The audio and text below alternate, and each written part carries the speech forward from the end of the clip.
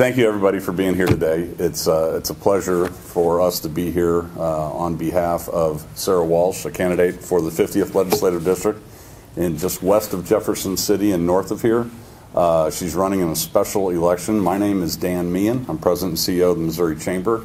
And on behalf of the Missouri Chamber PAC, we're very excited to announce our endorsement of Sara's candidacy for the 50th District.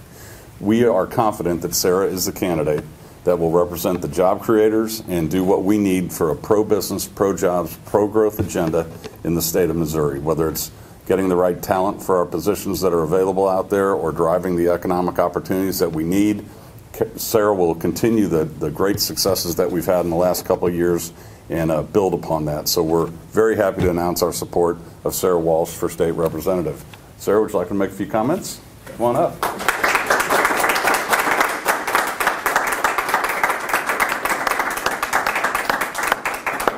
Well, I would just like to thank you, Dan, and thank you, Tracy, and thank you to everyone with the Missouri Chamber of Commerce for your endorsement. It's such an honor.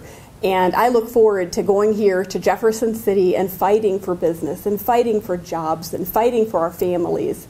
It's so important. I mean, having good family-supporting jobs, which is what the Chamber fights for every day, is so important to families and to the impact throughout our state.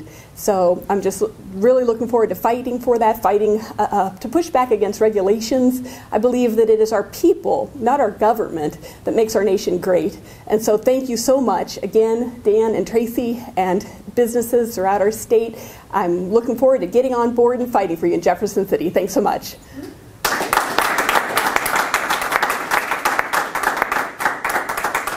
Does anybody have any questions that they'd like to ask our candidate, soon-to-be state representative, Sara Walsh? What are some of your favorite ideas for economic development? Do you have any thoughts on that? Well, as I go door to door throughout the district, one of the biggest things that I hear is red tape. Government regulations that are just getting in the way, stifling our job creators, and making it just difficult. You know, they're spending more time on paperwork, some of our businesses, than being able to actually do what they do best. And so, you know, that's less time to help mentor their employees. That's less time to help sponsor activities in the community when they're busy working on needless red tape. So sitting down with the Missouri Chamber and its members and with our local chambers of commerce and hearing from our businesses and being able to make common sense solutions to be able to ensure that we are, again, not getting in the way of business is one of my top priorities. And you know, one of the things the Missouri Chamber hears a lot is that we need to do more to improve the workforce in our state, and that there's increasingly a shortage of workers for some of the jobs that businesses need. What do you think you want to do about that? Well, I think, you know, it's very important. Again, you know, for some folks, their path is a college education. And I have worked full-time to get my undergraduate degree from Columbia College, and then later worked full-time to get my master's degree from the University of Missouri in Public Affairs.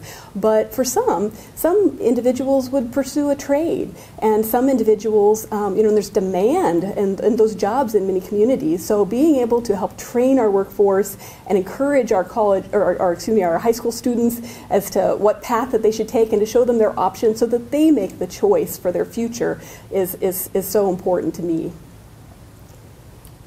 I just wish we had more sitting representatives and senators with a grasp on that issue, because it's the most important thing we face as a state and as a country. So with that, I'd like to thank everybody for being here, and congratulations, Sara, and go get them.